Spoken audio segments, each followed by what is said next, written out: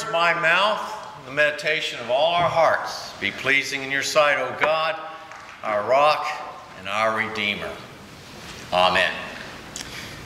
You know, some know the beginnings of the story of Jacob, the subject of this morning's Old Testament reading from Genesis.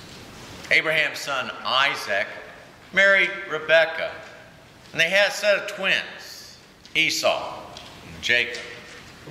Now, even while they were in the womb, they didn't get along.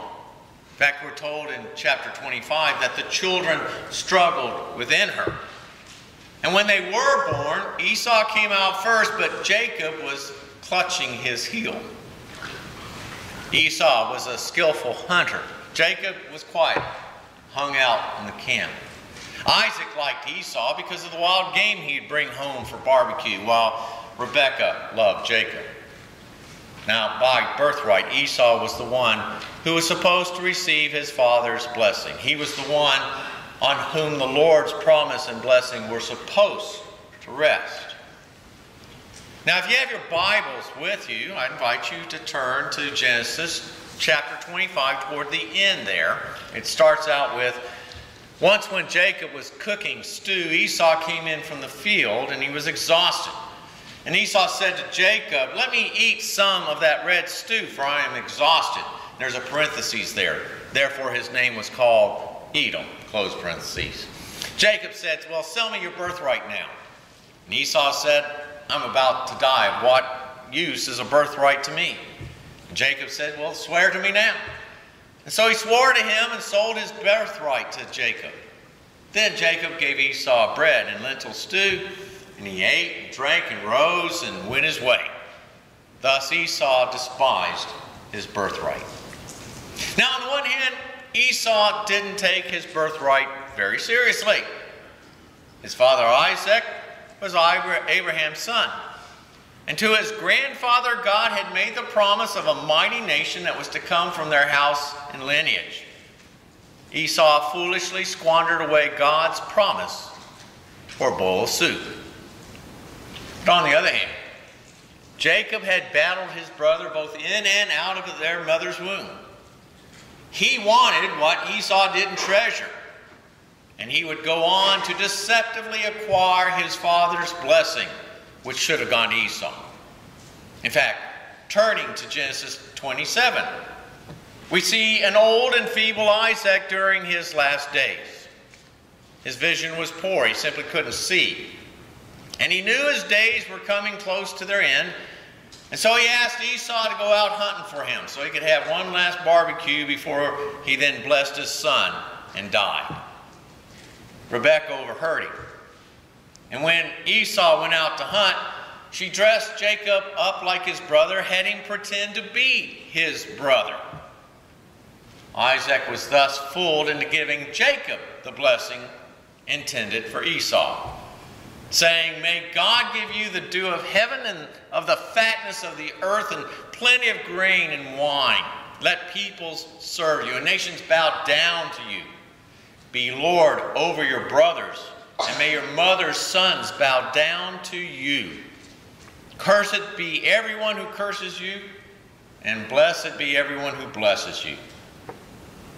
And then Esau returned, only to discover his brother's theft of the blessing, which, of course, remember, he had sold to him for a cup of soup, but he forgot.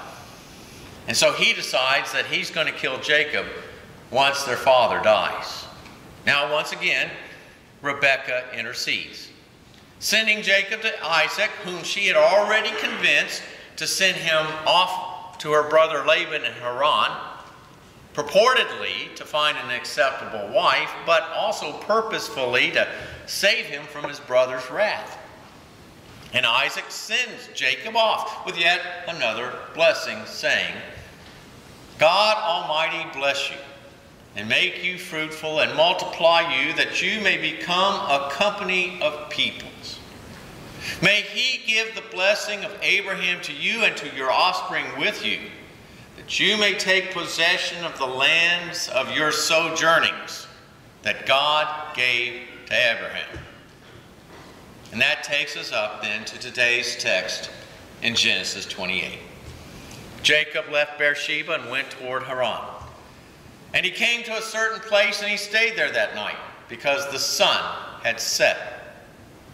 Taking one of the stones of that place, he put it under his head, and he lay down in that place to sleep.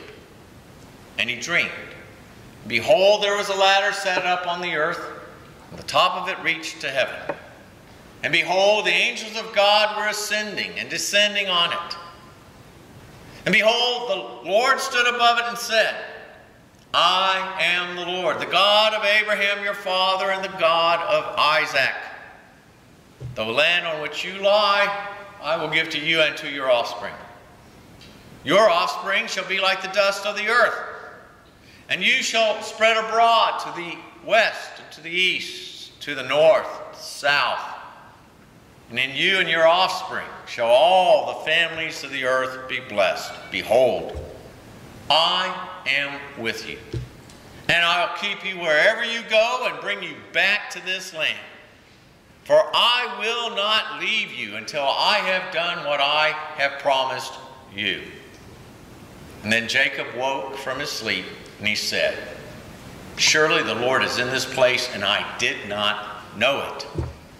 And he was afraid and said, How awesome is this place! This is none other than the house of God, and this is the gate of heaven.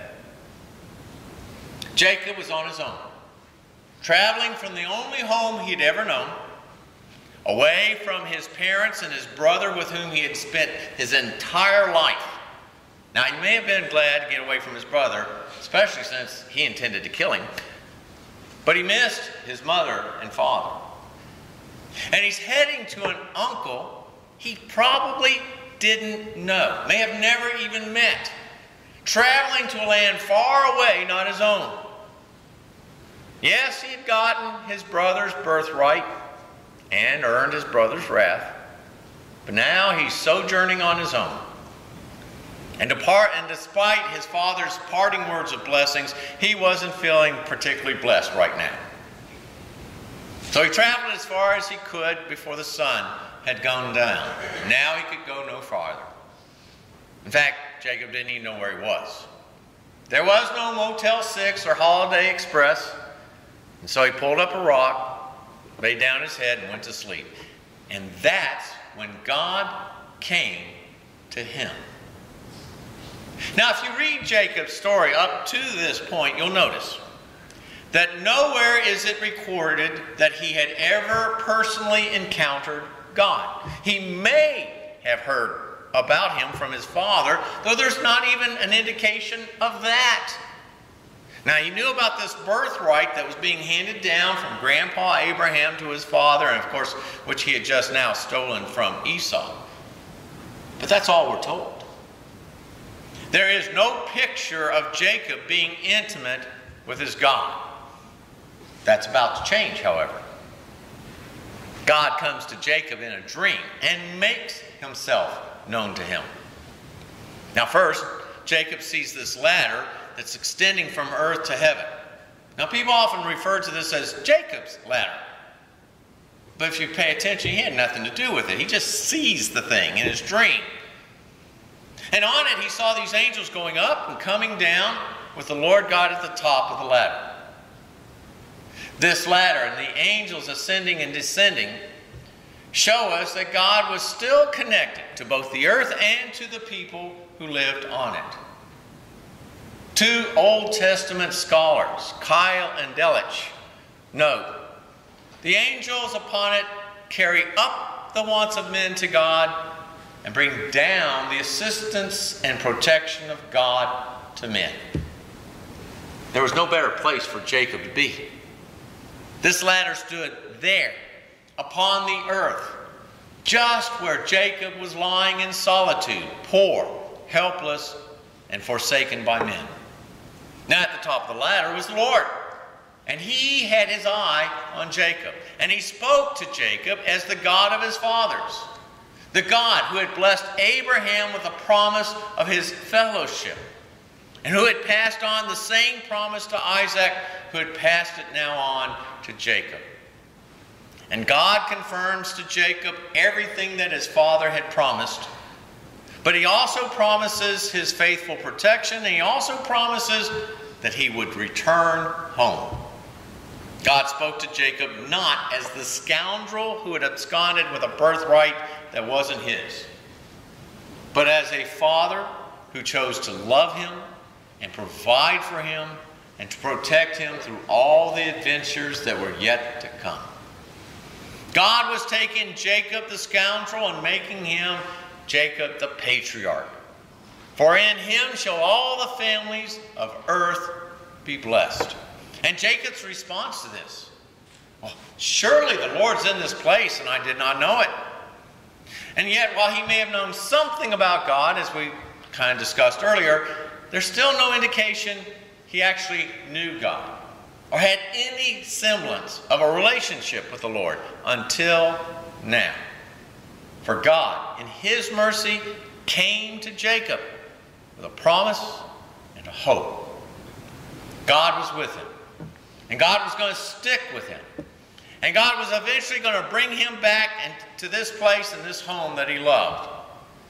So as Jacob was leaving the land, he would carry with him this sacred awe of the gracious presence of the Lord. How awesome is this place? This is none other than the house of God, and this is the gate of heaven. And while the assigned text stops here, we really need to finish the story. So I invite you to pick up with me at verse 18. So early in the morning, Jacob took the stone that he had put under his head, and he set it up as a pillar and poured oil on the top of it. And he called the name of that place Bethel, but the name of the city was Luz at first. And then Jacob made a vow, saying, if God will be with me and will keep me in this way that I go, and will give me bread to eat and clothing to wear, so that I come again to my father's house in peace, then the Lord shall be my God. And this stone that I set up for a pillar shall be God's house. And all that you give me, I will give a full tenth to you. And God did. And so Jacob kept his vow. Keep in mind, in the Hebrew, the word Bethel actually means the house of God. And that place eventually became a temple to God. Many generations later, when the tent of meeting and the ark of the covenant were placed there, following the exodus from Egypt and the conquering of the promised land. Many years later, all this would be moved to Jerusalem by King David. So what do we see in all of this? Nice story. What does it mean? God can and he chooses to work in, with, and among sinful people. Jacob was a scoundrel, taking his brother's birthright by deception, even if that idiot had earlier sold it to him for a bowl of soup. And yet God in his grace takes him and uses him to accomplish his holy will. Like the paralytic of today's gospel reading, who needed healing. What does Jesus first do? Pronounce mercy before telling him to rise, pick up your bed, and go home.